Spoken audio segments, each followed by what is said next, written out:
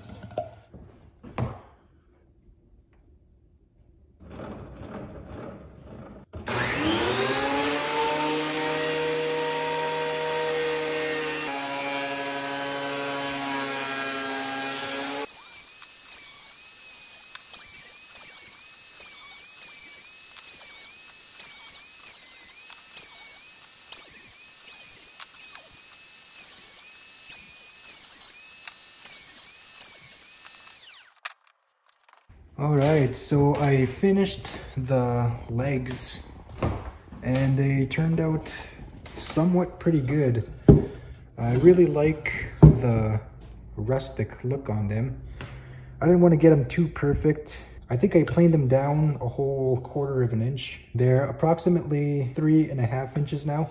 These little imperfections I'm going to leave. I think they really leave a lot of character. Very nice rustic old look to them. So I'm going to keep them like that.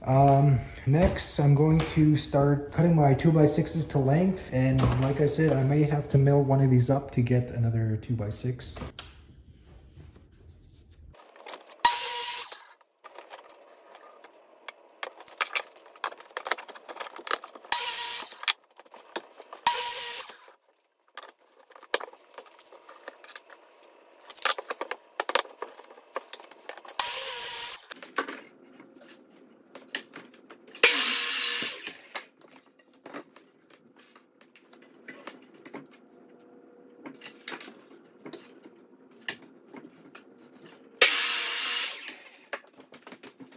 Alright, so I finished cutting the 2x6s. I originally wanted minimum 28 inches or more.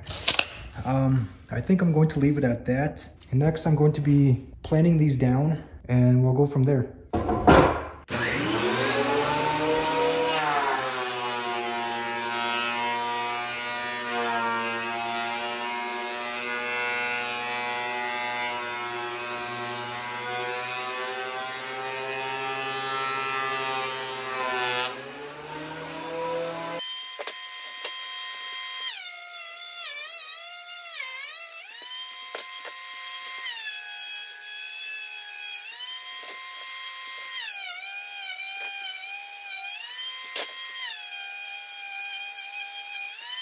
So I've done this off camera, but I've cut in 4 pieces, 27 and 5/8 long. These will be my top and bottom pieces for my table legs. So next I'm going to take these and plane them down as well, and I will find my measurements for my braces. Alright, so I got my 4 pieces all planed up. I chose these 2 pieces to be the bottom. Those over there will be the top. And I planed an extra 2x4. And I'm going to be cutting 4 pieces at 3.5 inches. And those will go right at the very bottom of the table legs.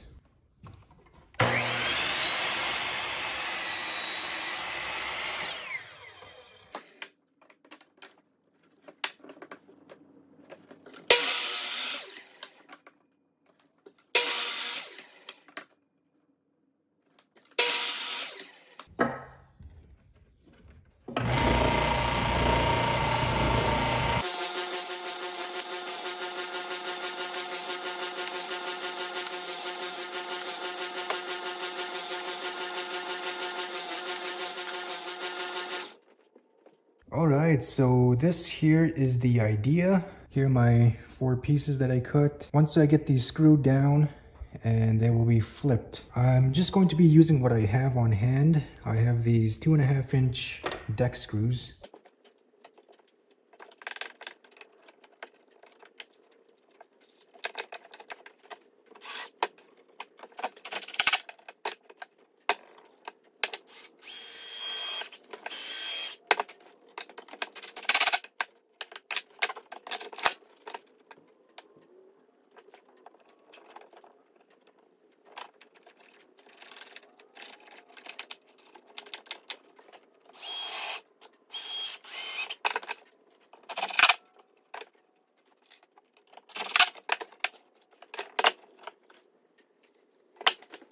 Alright, here is what I did next. For my bottom leg pieces, I marked the exact center and also on my post. I'm going to screw these in next, and then I will calculate my angle and length for my pieces to go here to here for my support braces. So here's my speed square, and it lines up just perfectly.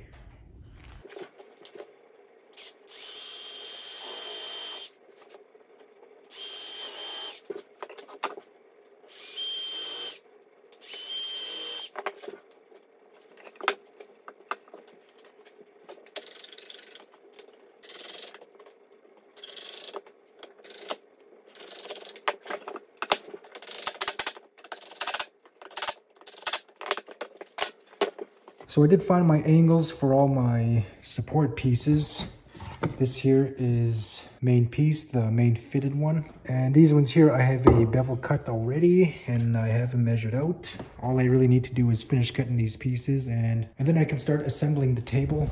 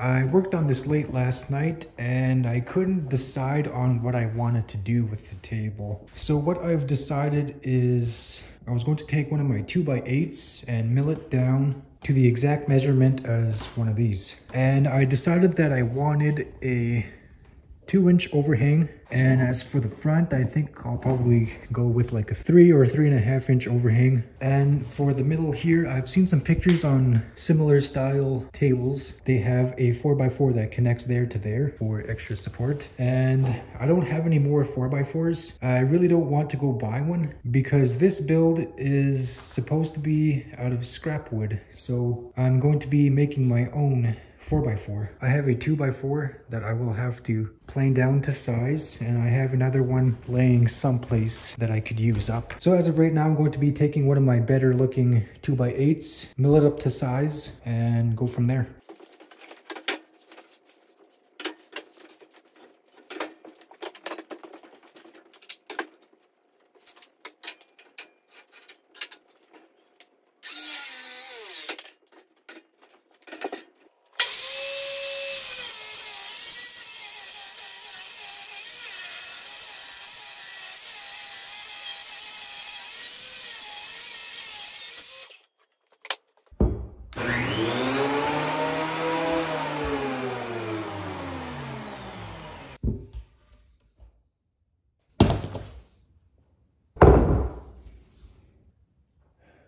Alright guys, I made a big mistake. I cut this undersized. So earlier when I was planing these, I could have sworn that I milled these down to 5 inches. My mistake is I assumed they were 5 inches. Turns out they're 5.25. Now if you come over to my table saw, I had it set to about 1/8 of an inch over so I could plane it down to 5 inches. But I'm looking on the bright side, I can still mill this down to be a 2x4. I will use this piece to go with that piece so I can make my 4x4 joint at the bottom.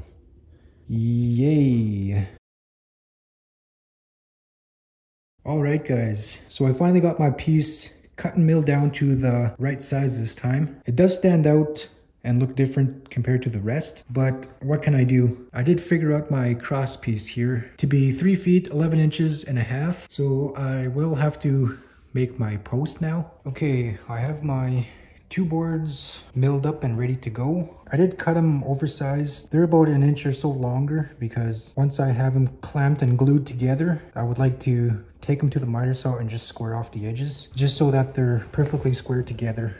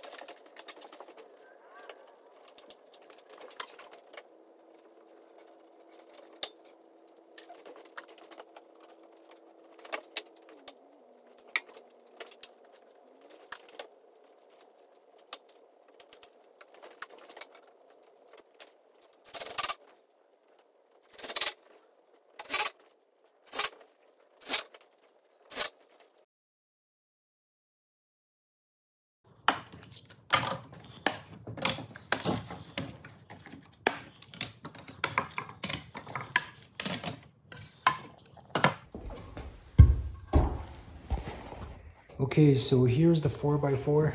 I ran it through the planer just so everything is smooth. Got rid of all the glue as well. So earlier when I installed these screws, I made sure that I put these screws deep enough so that when I did run it through the planer, the knives wouldn't catch the screws. So I am now ready to measure this out to the exact length that I need it. Okay, this is what I mentioned before. Gluing them together and then cutting it to square off both. Okay, so I have here a 3/8 by 6 inch long bolt. I have here a 3/8 drill bit.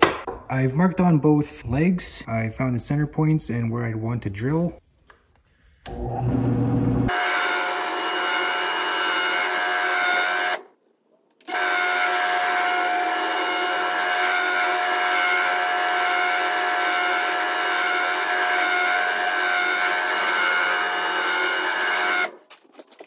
On the drill press, it didn't go through all the way, which is totally fine. I'll take my cordless drill now and slowly drill through the rest of the way. I'm really hoping I don't have any blowout on the other side.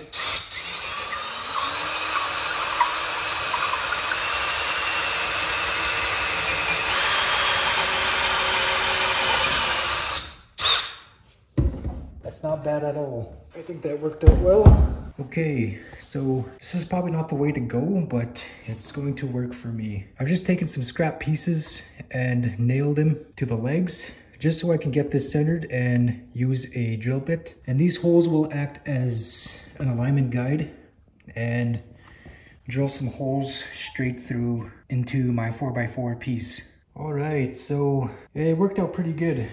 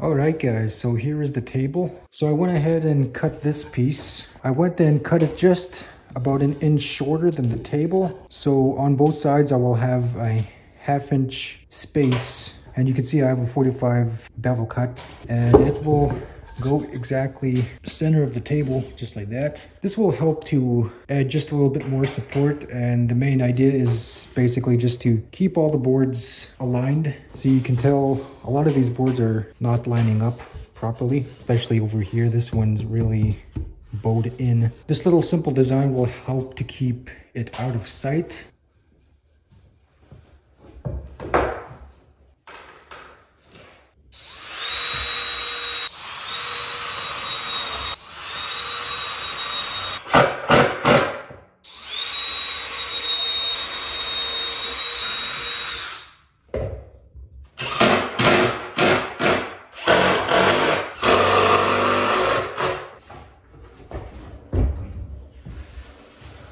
All right, here it is guys, it's all finished. I am eventually going to seal it off and put a finish on it, but as of right now, I'm going to leave it as is. I would like to get it finished before spring comes around, so just so I can avoid it shrinking or expanding, because if it does that, my joints will definitely get weak. But I'm really happy with this table, the way it turned out. It looks a lot better than I was expecting.